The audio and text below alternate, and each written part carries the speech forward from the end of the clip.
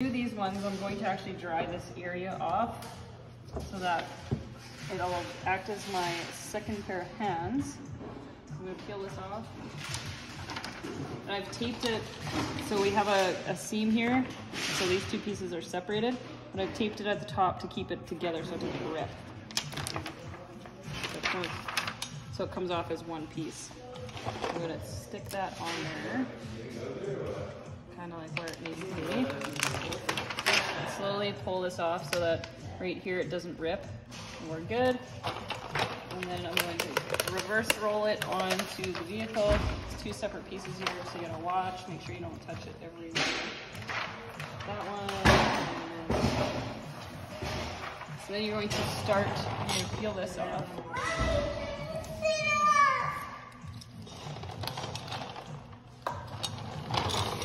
I'm going to spray this again.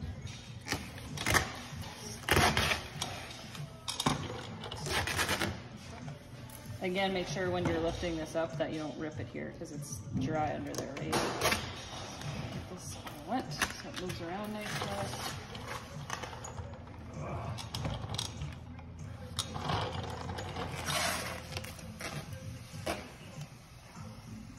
So always like analyze your piece before you start to see where you should start. Because these are two separate pieces, I'm probably going to start in this area and work my way this way and then work my way out. Just kind of get it in place where it should go. Like that.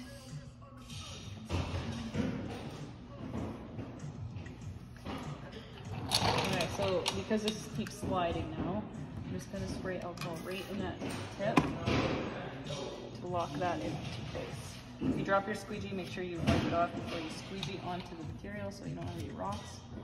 So I just locked that in. And now because it's two pieces, I want to try and lock this in first and then go that way. So I'm going to spray a little bit of alcohol right there.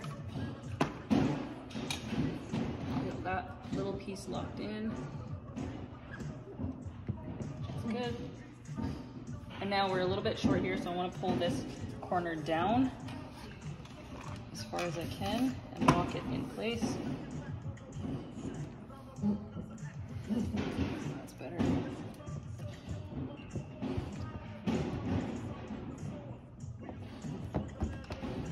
That locked in. And now I'm just going to go straight up with that piece.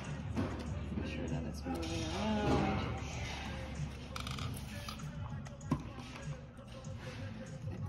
To where I need it. Try to do it so that you don't have to trim anything off. You might have to trim like this little piece here, but that's not a huge deal.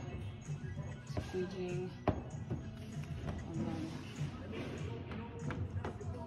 you get these fingers on the side, you can just spray alcohol directly into those spots. Push them out. If they're really big, then you have to figure out either you have to pull this piece down to get rid of those, or you need to pull it like up to get rid of those if they don't lay down. It should be pretty good. So that whole section is kind of laid now. So now I can move on to either doing the bottom or the top. I think I'm going to do the bottom first because I'm closest to that spot. And spray alcohol or soapy water under there again. And the next thing I have to worry about is my sensor. So I can see that I didn't weed this out. It's easier to pop it out when you're doing the vehicle, just for the fact that it doesn't create like another seam when you're unrolling it. It doesn't get stuck on your paper.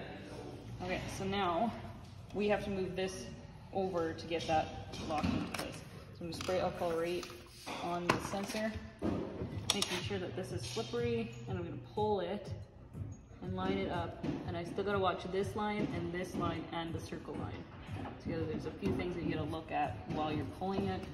Make sure you're not pulling it crooked. Lock your circle in, and then you can squeeze the rest of this out. Up or down, wherever, whatever edge is open, you can squeegee to. And make sure that you're getting inside that groove really good. So I'm using this part of my squeegee to really get in there. And then you can do like again at the top other side. Just make sure that there's no water stuck in there. Put that down. And then we're going to bring this piece around. And again, this piece has to go up and around here. And then also this has to match up here. So I'm going to stretch it just a little bit. So I'm going to push with my palm to create the round effect underneath here so that it's lined up. And push out to that spot. Again, in that crease with my squeegee, still following that same line. I'm pushing water out that way. Double squeegeeing and then just blocking this edge in once I get here. And if it doesn't lay down, just give it a little bit of alcohol. Try and lay it down. And then just re-squeegee. Take a piece of paper towel or a microfiber at this point and make sure that you didn't leave any bubbles. And make sure that that top edge is locked in, otherwise water will just keep coming down. So now we do the top. Spray this with soapy water again. You're always going to lift it up and spray where you haven't done yet, making sure that it's going to move around for you. So our next tack point is right here and right here. So we want to make sure that it's kind of like coming around there, but not coming too short here and not going too short up there either. It's better to be a little bit long because we can always trim that off. So I'm actually going to curve that piece first, but at the same time, making sure that this is laying down too. So I'm pushing like into that direction so that I can create it to go around this hump and laying as flat as possible there.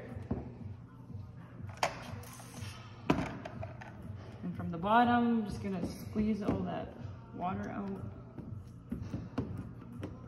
Lock that corner in. We're a little bit long here, so it's probably not gonna lay down completely yet until I trim that. That's okay. And this one, it looks good. It doesn't look like a hard finger, so I should be able to just lay that down with some alcohol. If it was pointier, then I would have to stretch a little bit more to get it around that corner. Like pull it this way more so that it like lay down. But we are good. So then, once you get into this spot, you want to kind of tuck this in because if you leave it out and you lock this top edge, you have nowhere for this water to go. So what you want to do first is get it kind of like tucked in that spot so that you can see if your line is actually lining up, because if it's like this, it's not lined up, and then you go to push it in and it actually makes it short. So, but our next tack point is actually over here. I just want to make sure that that's going to be lining up good. So I'm going to spray a little bit right there and pull this up into that corner. Lock that little corner in. And now I want to make sure I'm not too short here, which I'm good. And I'm just going to use my finger to guide that piece in over to.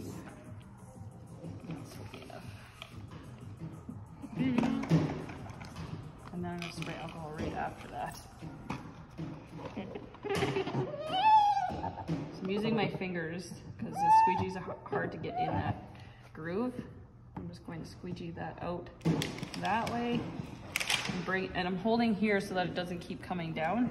So I'm just leaving my finger there until I can get all of this water and stuff out of the way so it doesn't move on me. So then these last little fingers, you should be able to just get those with the alcohol. Again, I'm a little tiny bit long here, right here, so it might not lay down over here. Oh, it is. And then again, really make sure that you got all the water out of this crevice, which I did not. You can see over here. See, we got a water bubble right here. Push that out. Sometimes you might have to do it 5 or 6 times, just going over it to make sure that the water's not coming out. Okay, so now from here, we locked that in, but we can always lift it up so that we can keep going. So I'm gonna lock that back in up there.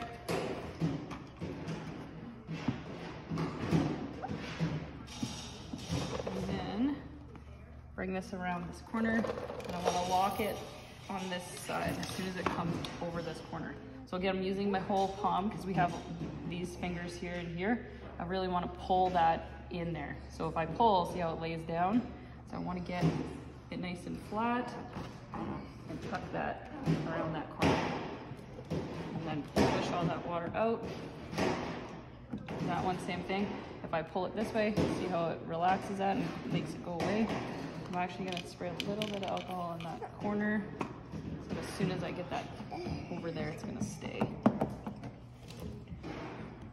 then same thing, just making sure that I get all the water out on this corner. And